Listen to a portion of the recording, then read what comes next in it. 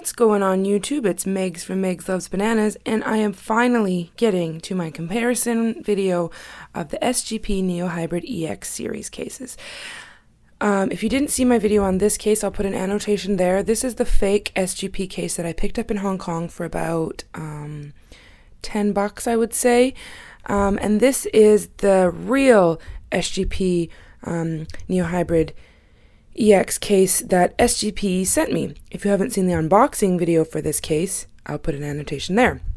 So this video is a comparison of the fake and the real. Now, I'm going to go through the packaging, I'm going to go through the case. I've got my real iPhone on my fake iPhone, conveniently, so that I can review these cases on the phone. There are some similarities, but they definitely are very different cases. As you can see from the packaging, the companies did a great job on making this look like SGP packaging, right down to the plastic and everything. It feels and looks exactly the same.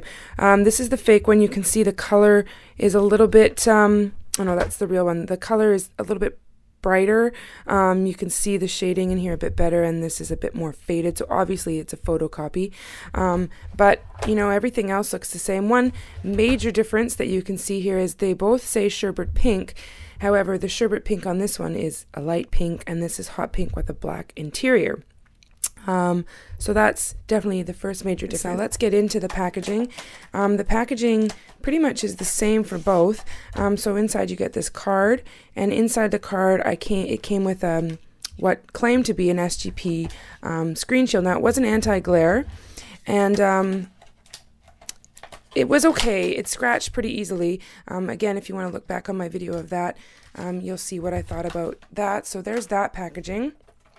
And in this one, you also get a front and back. However, you get the real SGP front and back screen shield. And having never used SGP screen shields like the real ones before, I was blown away.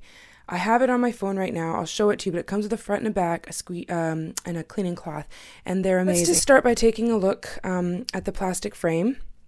Obviously, the color is different, but as you can see, all the cutouts are the same.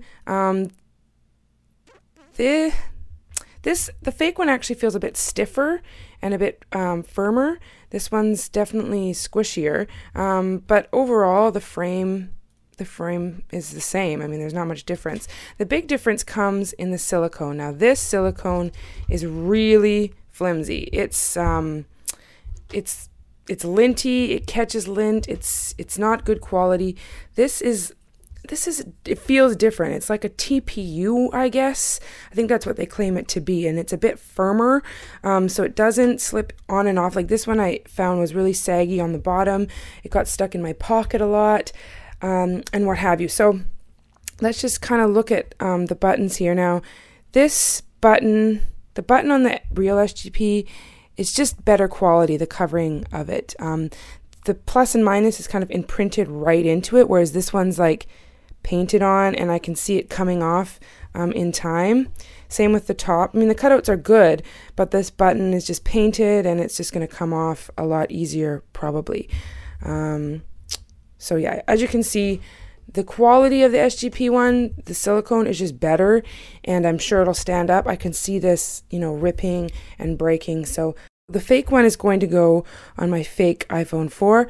Haven't really done much in reviews on this, but this one was always kind of difficult to get on because of the looseness of the silicone. So what always worked for me was just putting the bottom in first, and then kind of peeling the buttons on, and then just kind of massaging it into place, because this silicone is like really loose.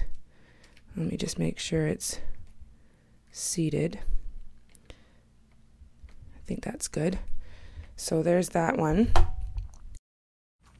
Now, I do have the SGP Ultra Crystal screen shield on the front of this, and having never used SGP, the real one, before, this is phenomenal. Now I see what all the YouTubers are talking about when they say that SGP has the best screen shields on the market. It's not anti-fingerprint, but something about it kind of decreases the fingerprints on it. It's so crystal clear. It's like you don't even have a screen shield on. The cutouts are perfect. It fits perfect. I do have an anti-glare on the back because I botched the back one, but it does come with a front and back. And you guys, like, no joke, I mean, to buy this case, you get the front and the back, and that's your money's worth to begin with. So this silicone is obviously a bit firmer, easier to put on. This case definitely is easier to put on, starting with the buttons first and then working your way, just kind of pull it over. I'm not doing this on camera, sorry. Pull it over the bottom, and it sits a lot better, it feels a lot better. First, the color. I love the SGP case way better, but one of my big gripes is the color. I don't like this baby pink color, I guess. That's why I bought this fake color, because I like the hot pink and the black better. But that's just a silly thing. I will probably end up getting a different color of this. I like their new series that's coming out with the white interior to go with the white iPhone. So it's an awesome case, you guys. I mean, this is becoming my favorite case. But let's do the cutouts here. Vibrate switch, same. Buttons are in the same spot. Easy to press. Nice covered. These ones are just painted on, so I mean, I think that'll eventually wear off. The coverings of these buttons are a lot nicer. And then on the bottom there, I think you can see there's a SGP branding on the top. Same thing with this button. It's painted, but it'll just fade off. It's fine. Headset, headphone, and secondary mic are good cutouts, very small cutouts, so you won't get a lot of really big DJ headphones in there, but there's not much material there, so it might still work. Nothing on that side. And then on the bottom you have 3 cutouts for the speaker, microphone, and dock, and this is easily dockable because it's not recessed at all. Lay on the table, obviously, for front and back because of that silicone. Obviously, this SGP's quality is just better. I mean, this always got stuck and pulled and got linty. I mean, I like the look of these colors better, but this case, I mean, the quality is phenomenal. The screen shield, phenomenal. It just feels great. I love bumper style cases, and so this, I mean, I would use this case every day if it weren't for the color. But thanks SGP so much for sending this out to me. This was my first kind of official product sent to me for a review. They wanted to see a comparison video, and so there you have it. So that is my review and comparison of the SGP Neo Hybrid EX for the iPhone 4, and this is the fake of that I picked up from Hong Kong. So one more time, SGP, thank you so much.